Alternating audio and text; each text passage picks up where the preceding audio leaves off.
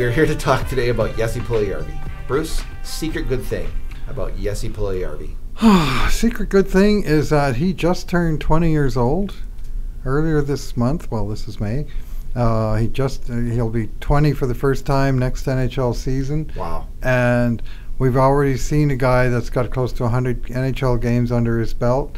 Obviously, he's had his struggles adjusting to hockey and life in North America. But we've just scratched the tip of the iceberg. We're talking about a 6'4", 210-pound guy that can skate, doesn't mind being physical, has a defensive conscience, has a very good shot. Like, there's so many pieces. It's just a matter of can he bring them all together, and if he does, he's a heck of a player. The secret good thing about this player is in the left face-off circle when he's on the power play, the guy has a great one-timer, and he's also was quite a strong passer of the puck when he gets there. He's the full package in terms of an offensive player, I believe, in that left circle. It's going to take a while maybe for the execution, for him to get that kind of all the coordination and all the proper reads and decision making.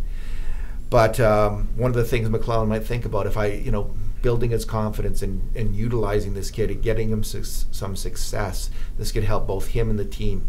The fact that he was hardly used there at all last year, Bruce, it just is, to me, mind-boggling, especially on a power play that was 31st overall. His weakness is that he's 20 years old and he's not seized the bull by the horns yet. I mean, he's been surpassed by a few members of his draft class, including a couple that are picked behind him.